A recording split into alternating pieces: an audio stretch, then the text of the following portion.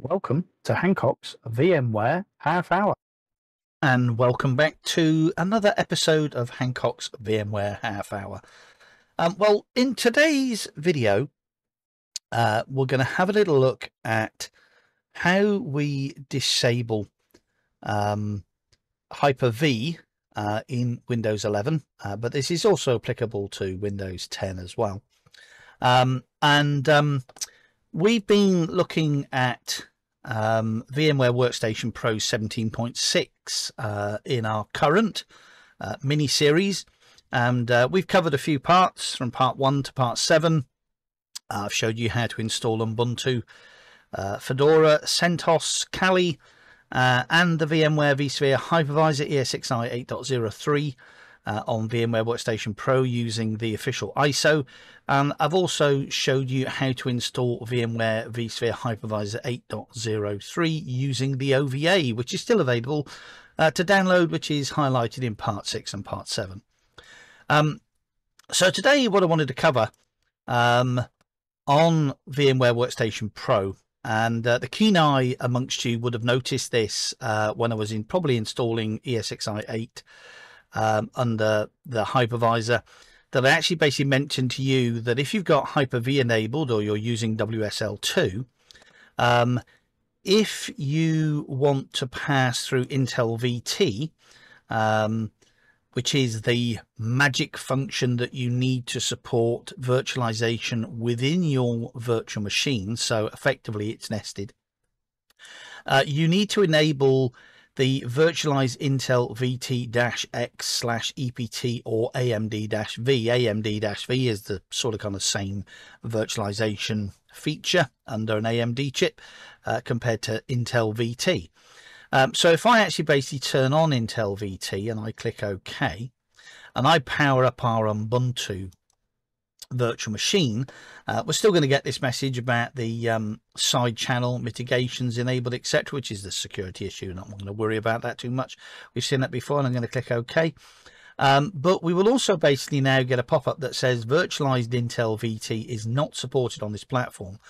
Continue without virtualization. I'm going to say no, and it'll fail to start the virtual machine. Well, the reason why it can't start Intel VT, or it can't pass through the Intel VT function to the virtual machine, is that you could look at it and think of it as the fact that because we've got Hyper-V already on this machine, and I demonstrated this before, that I'm actually basically running WSL2, and WSL2 has a requirement for Hyper-V, and we're running Ubuntu here in Windows 11, and that's because Hyper-V is currently enabled. So this video is all about really how do we actually basically disable Hyper-V. So quite simply, I'm going to run a terminal or a command box as administrator. Yes, I want to run that. And then I'm going to run the following command. I'm going to run a bc edit space / set hypervisor launch type space off. Just like that. The command completed successfully.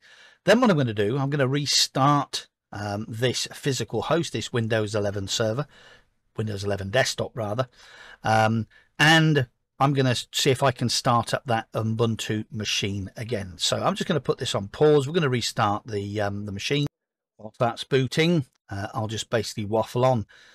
So the main reason that we actually want to disable Hyper-V / WSL2 is because I actually basically want to pass that Intel VT function into our Ubuntu virtual machine. I'm going to increase the number of cores on that virtual machine. I'm going to enable Intel VT. I'm also going to increase the memory. And the reason I'm going to do that is for the next video, I'm going to show you how we install VMware Workstation Pro 17.6, the Linux version, on Ubuntu 24.04, running inside VMware Workstation Pro, running on Windows 11. I don't have a bare metal machine here at the moment in the lab that's easy to demonstrate the installation of VMware Workstation Pro 17.6. And again, I've been looking at the searches against the channel and some of the comments, and some of those comments were, can you show me how you install VMware Workstation Pro 17.6 on Linux? So I thought this would be an opportunity to show you how to disable Hyper-V on a Windows machine, so that we can get Intel VT pass-through into the virtual machine, and then we can install VMware Workstation Pro 17.6. So the next video will be how we install VMware Workstation Pro 17.6 on Linux, which in this particular case would be Ubuntu. So sometime later that day, it would appear that when I actually basically restarted the machine, it also wanted to do Microsoft Patch Tuesday updates. But anyway, so we've got there eventually. We have now disabled Hyper-V. And the reason why that we wanted to disable Hyper-V is because we wanted to pass through virtualized Intel VT-X or AMD-V into the virtual machine.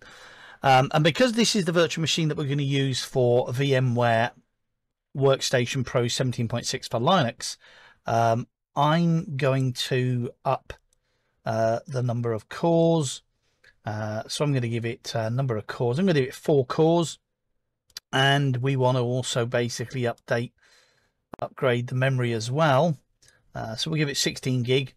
And we'll give it 4 cores.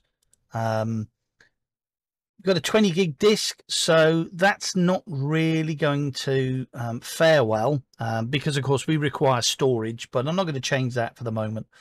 We'll have a little look at what space we've got available. We don't need that booted. We're going to carry on using that, and I'm going to click OK.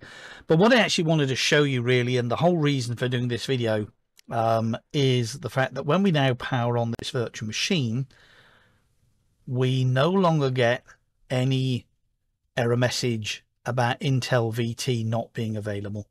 So now our Ubuntu virtual machine will have Intel VT pass to it, which is one of the requirements for us to install VMware Workstation Pro 17.6 for Linux. There's just one thing that I'm going to do before this video is completed.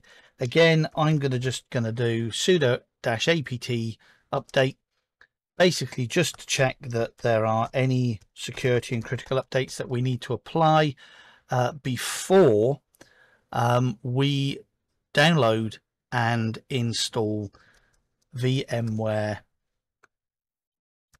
Workstation Pro 17.6. And it would help if I can spell.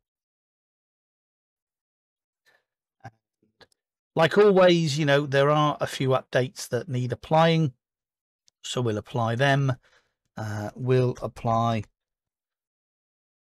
So I'm just going to basically remove updates that I don't need by basically specifying auto remove.